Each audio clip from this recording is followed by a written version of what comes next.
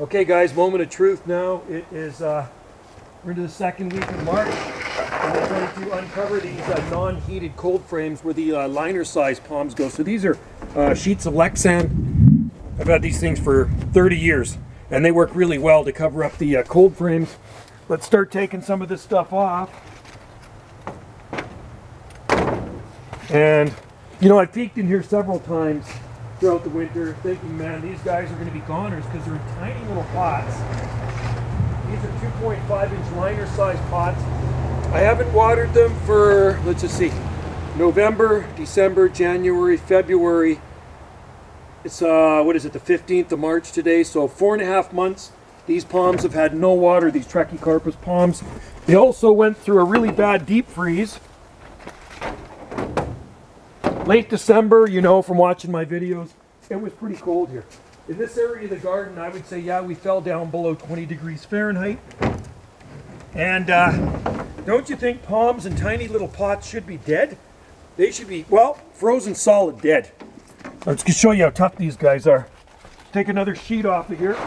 And they do have brown ends on them, on the fronds, because like I say, 4.5 months without water, they're going to do that. But they are alive, man. Wow. Pretty impressive. Very impressive. I was thinking the worst for these palms here. So once I get all the cold frames off, I'm going to water the living out of these things because they're dry. So this is what they look like. These are waggies. These ones in here are waggy. These are pure waggies in here, and these flats.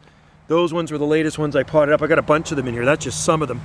So are these waggies too? Those are Waggy Fortunae. So those are hybrids. But you can see they definitely made it. Cut those brown ends off. Look under here. Look at that. Absolutely amazing. So the pot size, this is what gets me. The pot size is so small, these things should be frozen. Right? They should have froze solid and be dead. But they're not. That's what I can't understand. You know, that just absolutely still boggles my mind. I've been growing palm trees, Trachycarpus palms, for 36 years now. Since 1986. And they're not dead in these pots. That's amazing, isn't it? So that's a tiny liner size pot. There's 32 pots per flat, and there's a lot of palm trees in these cold frames. So it just goes to show you how tough locally grown palms are when you collect the seed here on Salt Spring Island. Very, very tough plants. So I'm still very impressed. And the seed that I got for the waggies is also local from Victoria. All right, guys, thanks for watching. And stay tuned for more videos here. I'm going to get the rest of these cold frames off, and then I'm going to soak them down. Then I'm going to fertilize them too. Cheers.